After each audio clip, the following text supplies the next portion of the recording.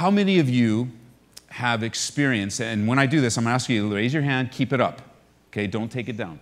How many of you experienced a very significant pain, hurt, or trauma in your life? How many of you experienced?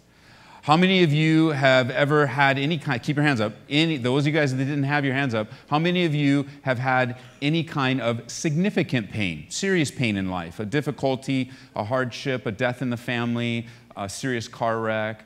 How many of you have ever had a serious sickness? All right, so I think we got to the point here. To keep your hands up, please keep your hands up. Look around, please. Just look around and put this in your mind. Settle this in your mind. The ones that didn't raise their hand, I just didn't get a question that would get that up. But go and put your hands down. Did you guys see a lot of hands? Keep that in mind. Keep that in mind in this room. A lot of hands. A lot of difficulties. A lot of pain. And I believe if we were asked that question outside of these walls, we'd get the same response. Exactly the same. Keep that in mind. Keep that visual. Just kind of as we're praying, just ask Lord to burn that visual in your mind, those hands, because every single hand that was raised is very significant. You're a person with a family. You have a mom and dad, a grandma and grandpa. You have kids and grandkids. You're single. You're going through life at that's just keep that in mind. Don't lose that mental picture. If you don't get anything from our Bible study today, you don't get anything from me being on the stage, don't forget the image. God will forever use that image in your life to not look past the pains and difficulties in people's life so that God can awaken himself in their lives through you. So a lot of pain in this world, a lot of difficulty, and that is an avenue and an open door for God to change lives. So God, we do ask for the working of your Holy Spirit right now. We're so thankful for the time that we spent earlier just really processing the beautiful connection between you and religion and science and the wisdom that comes from knowing you personally, and how, two books, the book of nature and your word, just so powerful. And now, God, as we come to an understanding in your word today of the reality of pain, awakened to the God of hope through pain, I pray that you would speak to us in Jesus' name. Amen. Now, most people aren't thinking about God every day. They're not thinking about God hardly any part of the day. I started just thinking about that as I was driving over here from the hotel. I'm looking at people going through their day and honking their horns, and they've got somewhere to go. And I just made that mental thought. Here in Boise, as I was going down the road from our hotel to make a left on Cole, and there were all those other cars coming, and then that main highway there, and that whole side of the highway was just full of cars. They weren't coming here.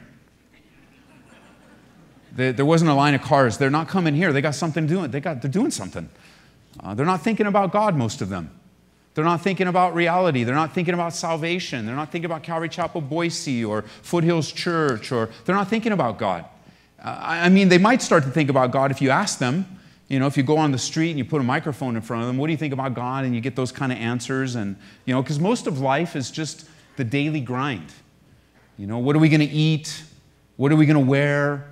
What kind of clothes are we going to have? What's going on with the kids? How do I live in my singleness? I got to go there. I got to pick this up. I'm going to go shopping. I'm going to go to the mall. I'm going to get a new apartment. I just lost my lease. That's the world that we live in. It's repetitive. It is mundane. It's ordinary. And for the most part, apart from Jesus Christ, people live their life apart from God. God's not in that. They're not thinking about God going to the mall. They're not thinking about God with their clothes. They're not thinking about God. God is not a part of their lives. I would dare say that described your life before you got saved. That described my life. I could care less about God. I wasn't against him. I wasn't verbally going after him, but I didn't care. I didn't care about God. I had a life to live. I got all kinds of things going on. And Jesus spoke to that. He spoke to that. Because life has a way of lulling us to sleep.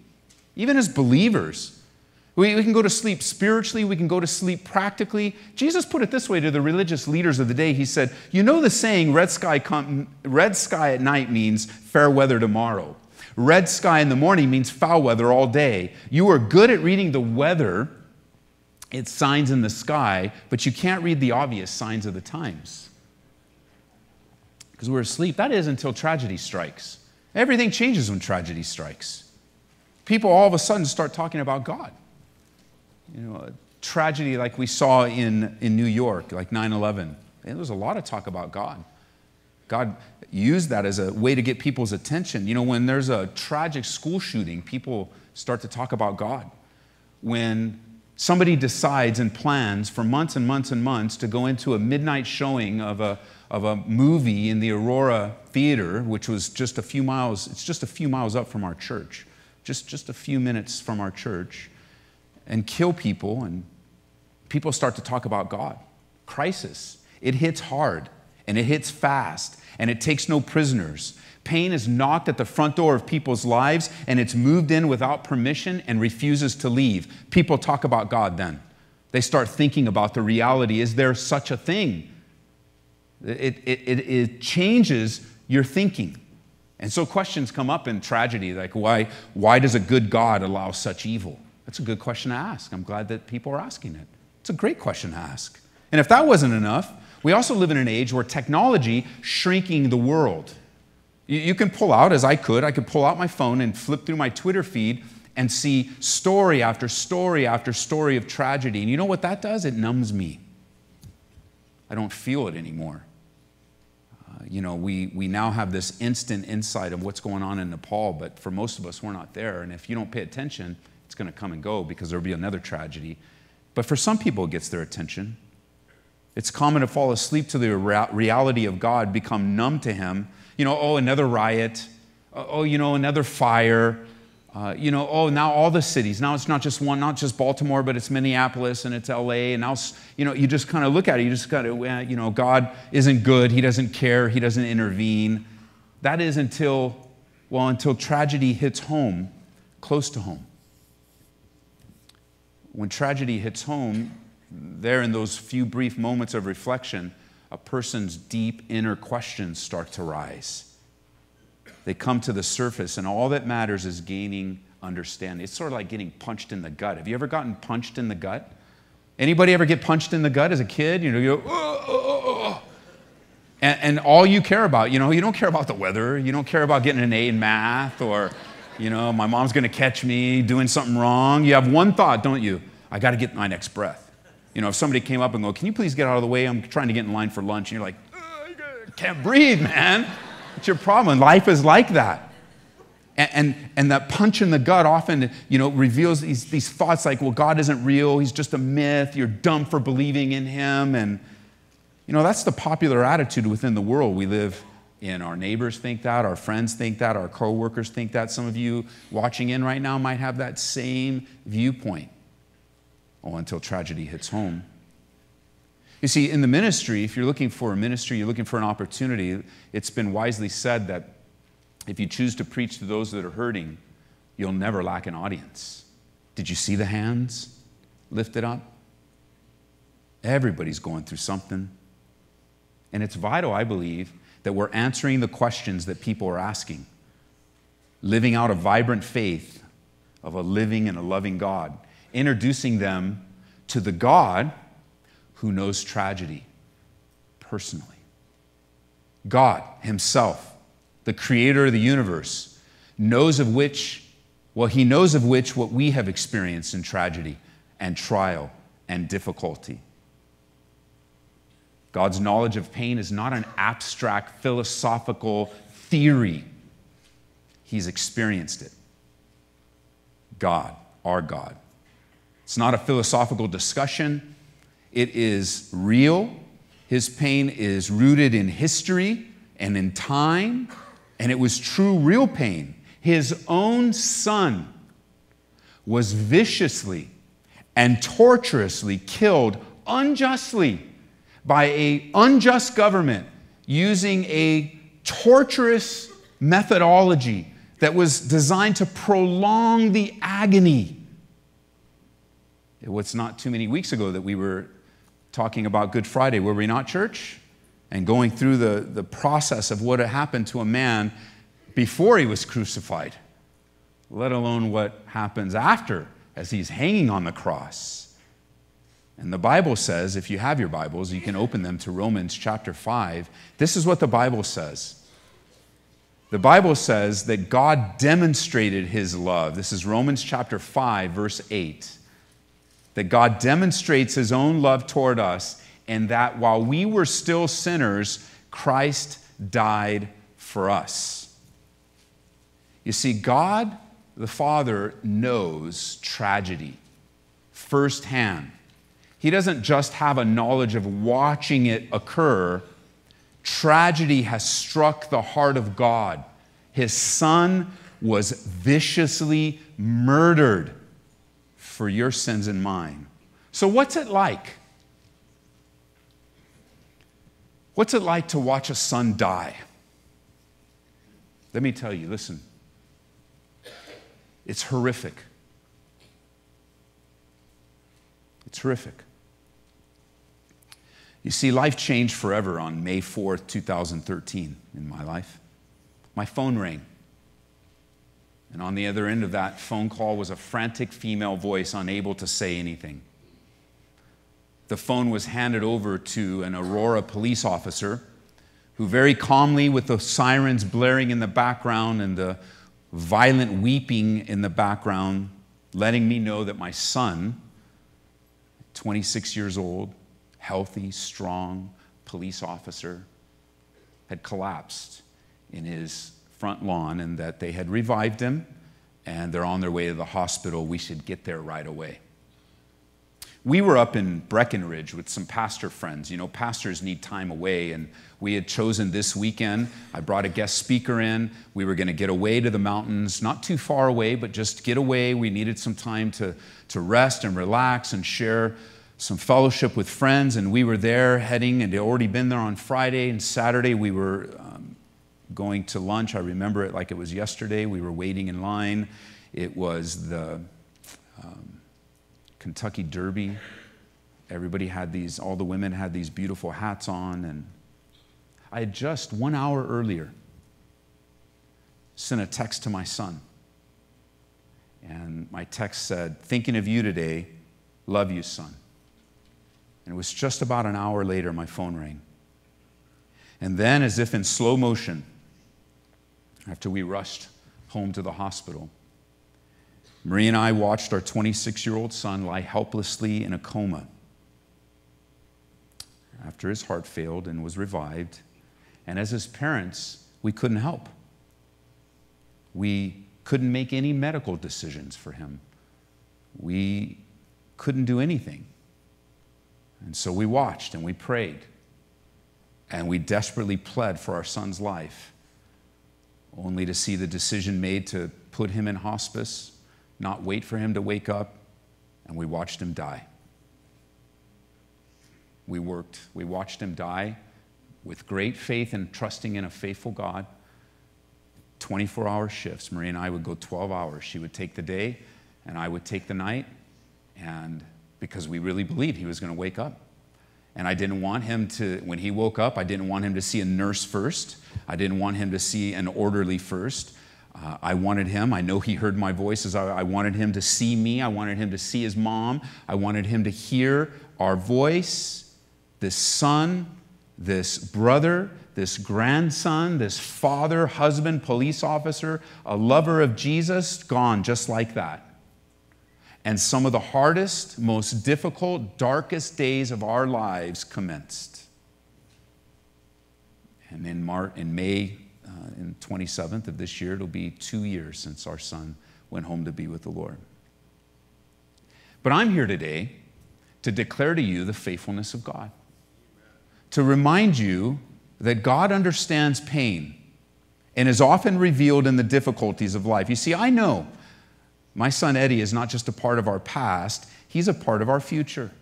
And that future is secure in the God of all creation. That in God there is hope, there is stability. And oftentimes God and the hope of God and the faithfulness of God is awakened in a person's life in deep tragedy and difficulty. Don't be intimidated by the questions, but be ready to answer them. You know, it's been said that a man can live 40 days without food, 3 days without water, 8 minutes without air, and about 1 second without hope. And we need hope in life to get through. We need the stability of God. Guys, listen, I don't know everything there is to know about God, but what I do know reminds me of His faithfulness and His promises. It reminds me that He was faithful when things were going well in my life, and now that tragedy has occurred, God's faithfulness, His presence, and the reality of God hasn't lessened, but only increased. And this is the world in which we live, one that is just absolutely insanely wrecked by sin. It is the negative results of sin. Sin. Going in direct, I mean, it's obvious, isn't it, that things are broken on the earth today? Can I get an amen for that? Things are broken on the earth. They're not getting better and better. They're getting worse and worse. We're seeing things in our generation. Listen, guys, no other generation has seen what we're looking with our own eyes, our own smartphones, our own televisions. No other generation has seen the kind of things that we have seen. I think the only generation that could come close would be, I guess, Noah. He saw some crazy things.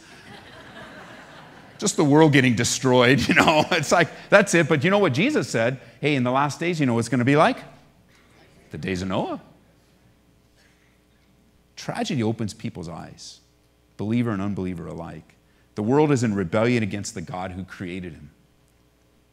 We know that we're children of God, the Bible says in 1 John 5, and that the world around us is under the power and the control of the evil one. You want to know the answer of why there's evil in the world? Because the devil seems to be running the show. And he doesn't do anything good. Did you know that? He doesn't do anything good. He's only come to steal, kill, and destroy. Stealing, killing, and destroying, if you didn't know, are bad things.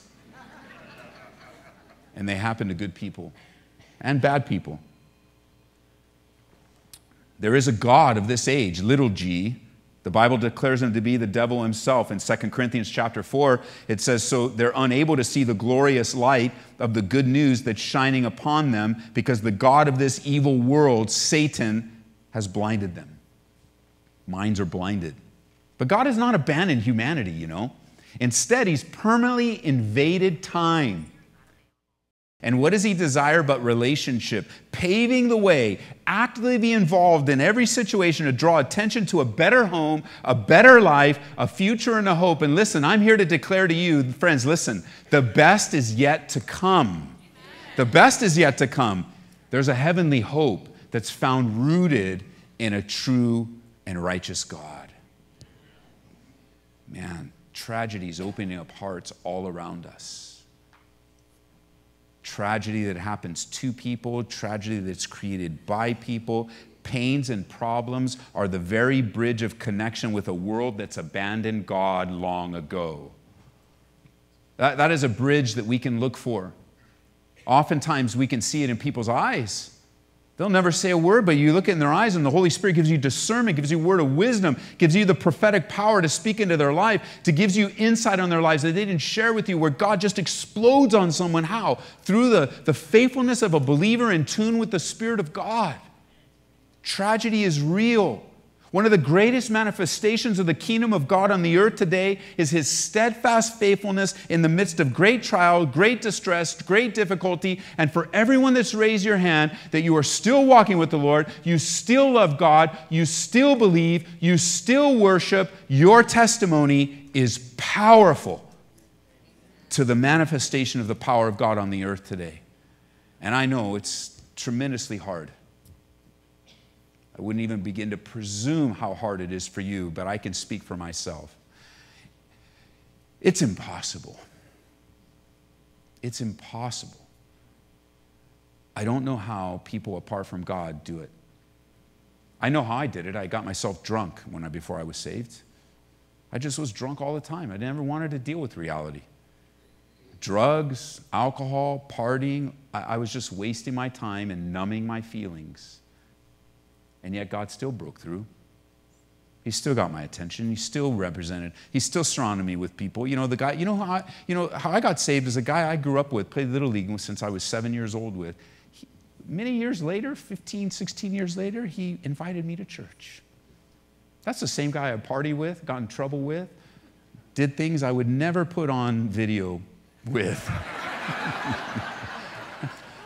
I don't know what the statute of limitations are, So we'll just say, All right, we got into a lot of trouble together. But God invaded his life, and God used him to invade my life, and he could see. Now, he didn't know all the details, but at the time, Marie and I were married as unbelievers, and our marriage was a wreck. He didn't know that, but you know who did? His God. I had him pick up the phone and go, hey, can I just talk to you about God? No. And yet still, because he was my friend, he was invited over, and the rest, they say, is history. Hey, the fiery trials in our lives, I've shared with some of the pastors and their wives in our conference, and the time we spent away up in Garden Valley is, hey, look, trials work for you, not against you. They work for you as a believer. They work in your life. Even you could even say for the life of the unbeliever, trials work for them in the sense of drawing a deeper attention that the things they're facing in their life is not something that they can control, and that there is a reality outside of themselves, a reality that's known and revealed himself as God. You see, for us as believers, though, the reality of trials, they develop as Peter knew. Peter said, don't think it's strange concerning the fiery trial that's to try you.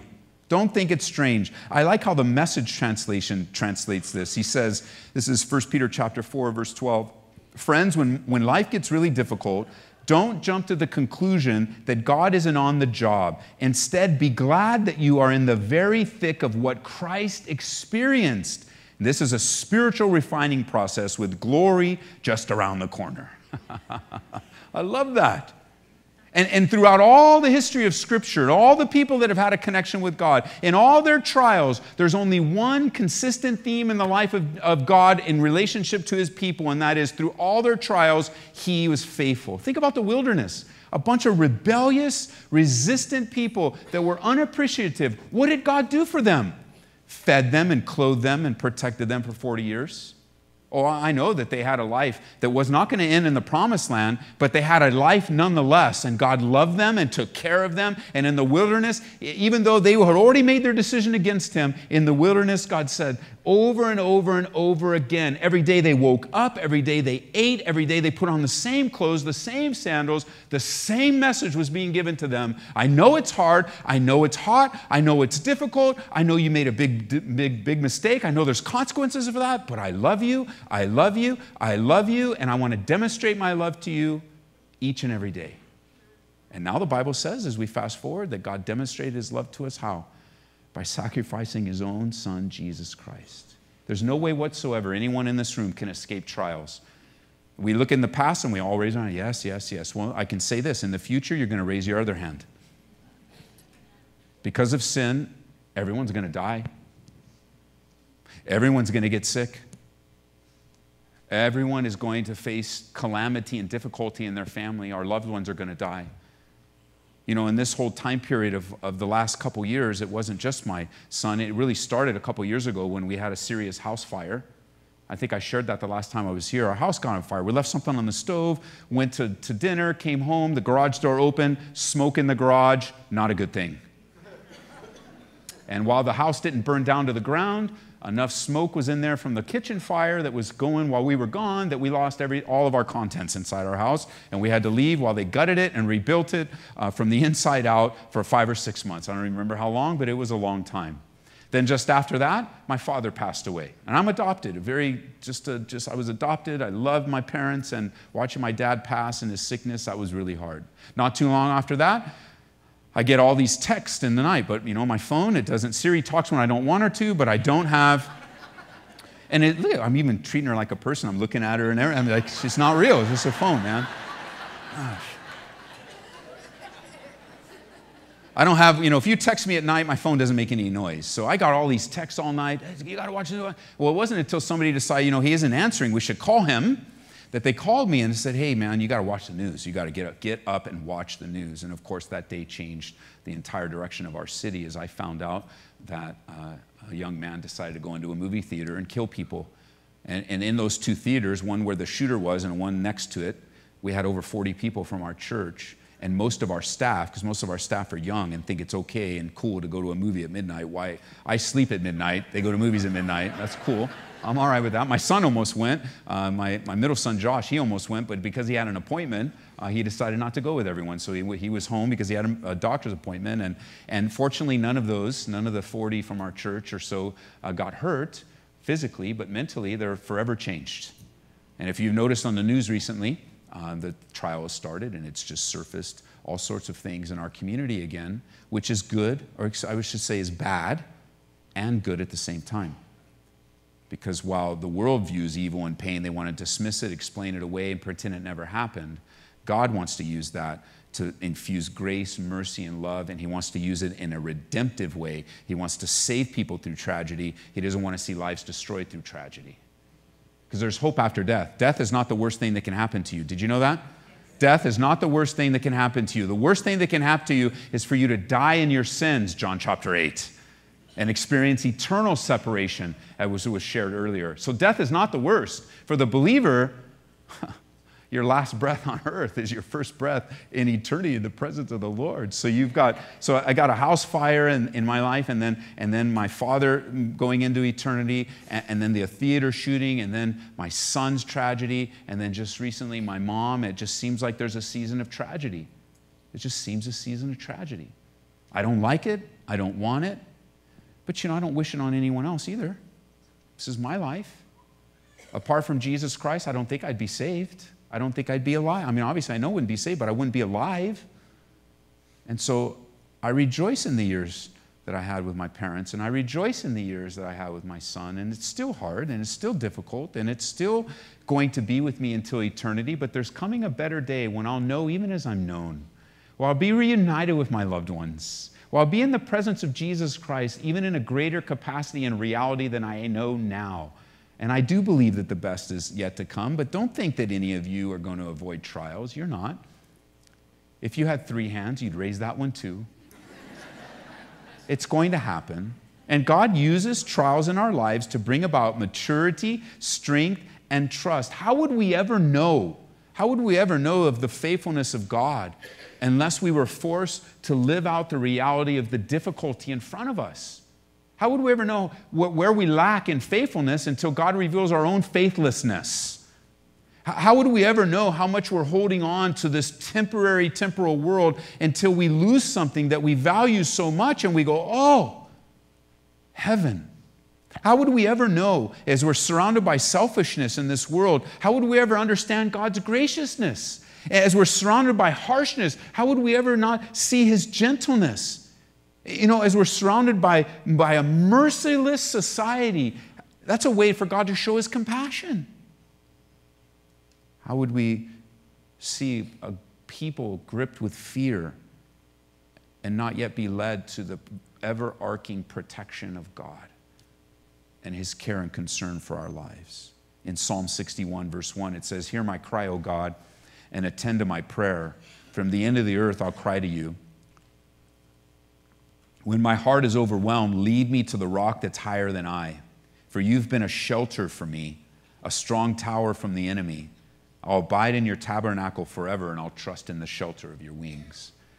That psalm is so rich with the reality of Psalms were birthed, these beautiful psalms, how they were birthed under great difficulty. I've become very good friends with David lately. Spent a lot of time in the Psalms. Spent a lot of time, we're also as a congregation going through 1 Samuel together for the very first time and just really walking along in the footsteps of Samuel, that great type of the one to come, Samuel, and from Samuel into David's life and all the way through, and watching that big conflict with Saul. And, David is that type of the one to come, and it's just like, oh, Lord, listen, this is a tried and tested truth that I'm saying to you now. Put your hope in God. He'll never let you down. It's true. It's true because the Bible says it's true. But let me just say personally, I know it's true because I put it to the test. Let me just say I know it's true because it's been put to the test in my life. I didn't sign up for the test. I didn't sign up for the class. I joined a club that nobody ever wants to join. Crisis invaded my life. I didn't ask for it. I didn't want it. But listen, friends, we are not immune. Just because we're believers in Jesus Christ, we are not immune to the pains and problems of life. Things didn't just automatically change and go, okay, now you're a believer, so for the rest of your life, everything's going to go your way. That's a lie. It's not true.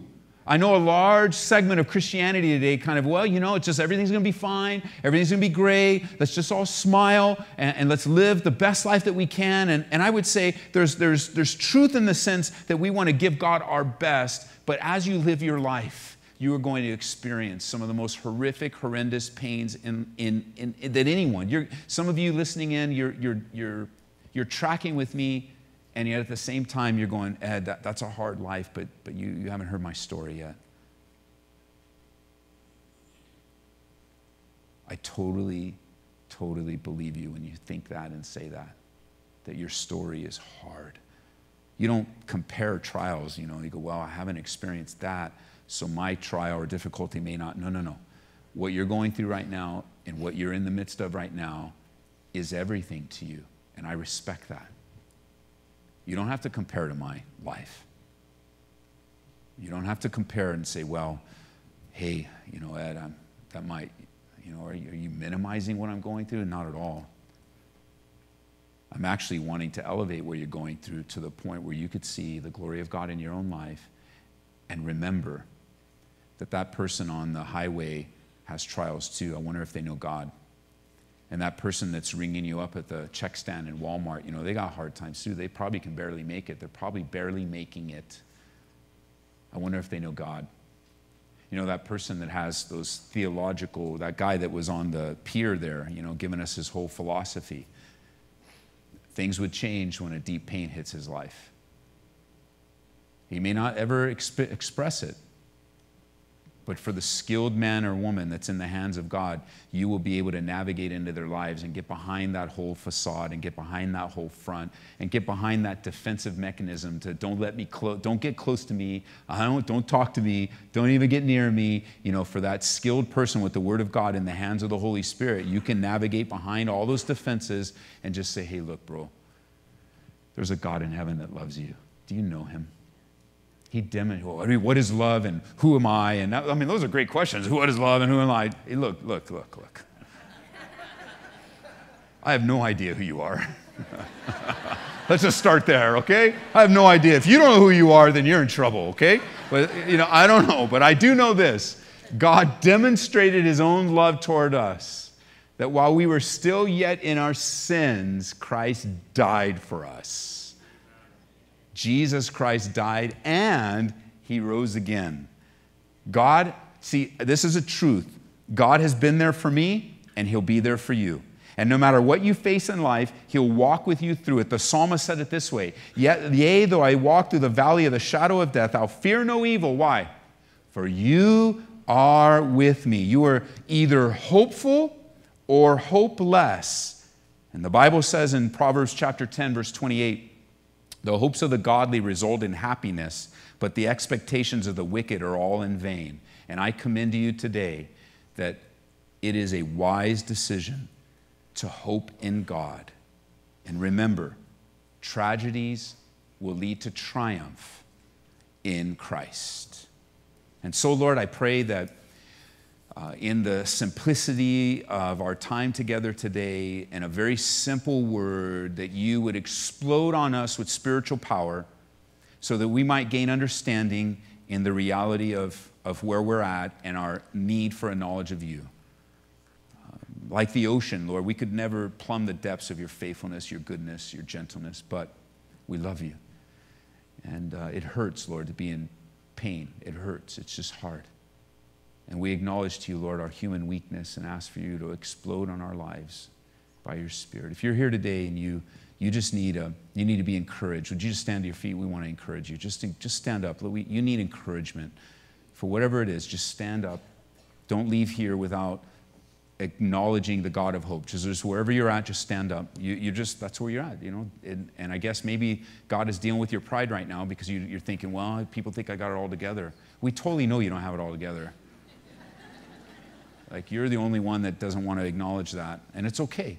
Just like, let the Lord shower you with mercy today. Let him remind you he loves you. Just acknowledge that. Do something tangible. It's hurting. It's hurting. It's messing up your life. It's a detour in your life. And now you guys that are around them, just stand up, lay hands on them. See the people standing, and let's be the body right now. You got some up here and over here. You got a couple over here, guys. Some over here. Let's just give a chance for the Holy Spirit to take what we've heard today. Let people know we love you. You're important. You're not suffering alone. You aren't forgotten. You are very important to the very heart of God. So God, we just pray right now for the work of your Spirit, for the hope of heaven. We pray for these hurting people. We pray and lift our aches to you. We are not asking you to solve it all, because we know ultimately you do solve it all in eternity, but we are asking just for a tender touch of your comfort. Give like the brother that shared the testimony with me, he was so distraught as his child was a backslidden prodigal, but he's home. Maybe people just need today to have the hope that she's going to come home. She's coming home. And that's what we pray, God. We pray for the aches and the pains, for the balm of Gilead to flow, that we might then allow us to be a conduit, as Bob had shared, the pioneer to blaze a trail of hope in a very hopeless world. So we love you, God, and thank you for the privilege of living our lives to please you. In Jesus' name, amen.